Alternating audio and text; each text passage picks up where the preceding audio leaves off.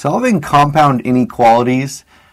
First of all, what is a compound inequality? Compound means more than one, right? So this is definitely an inequality. You have your kind of less than sign and your less than sign. And so compound means two at one time. And there's like a slick way to do this, like a pretty cool way. Or you can do it in a little more of a straightforward way. So this is obviously like two problems somehow tied into one problem. So some kids, what they do is they actually write them differently. They're like, this is super complicated. I'm going to write this one, 2x, no x. All right, so you have negative 2 is less than 3x plus 1. You see how it stops at the next inequality sign. And then over here, they'll be like, okay, well, I get it. This is pretty easy.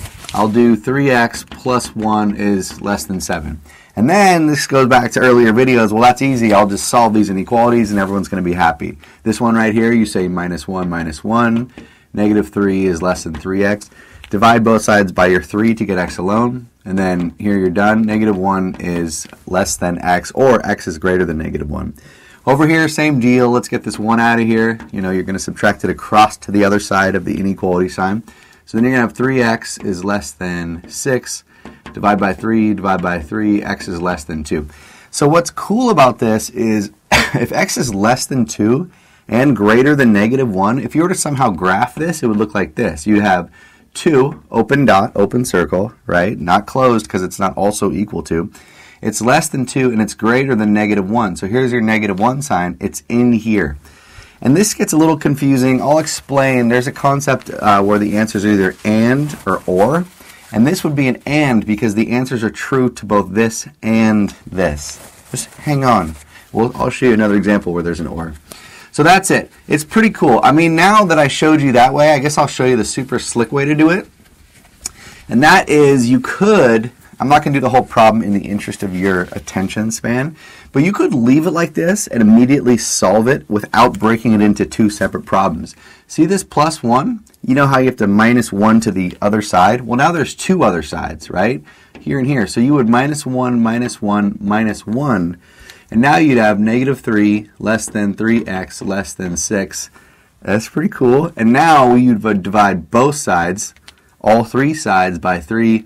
And then you have your answer. It's a lot faster. And it's kind of cool, like, you know, if you know your friends are watching, you do your work and you want to be the man or the woman. You would do it that way. It's kind of cool. But again, it's the same answer. All right, so now let's do an or problem. So that was an and problem. It's a compound inequality. It's pretty straightforward. So here's another example. And you wouldn't even really know it's an or problem. You wouldn't even really care. You would just solve it, and then it'll turn out suspiciously as an or problem. So they'll write or, and then they'll say 3x plus 1 is less than negative 8, for example. Okay?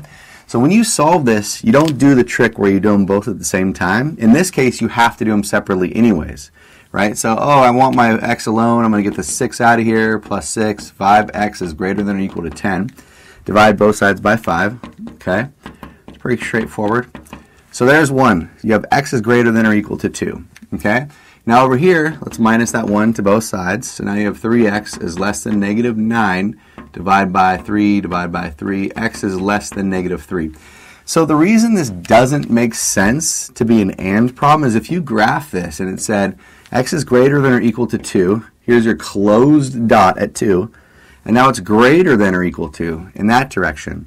And then if you said x is less than negative 3, open circle, because it's not equal to, less than is that direction. So there's no overlap.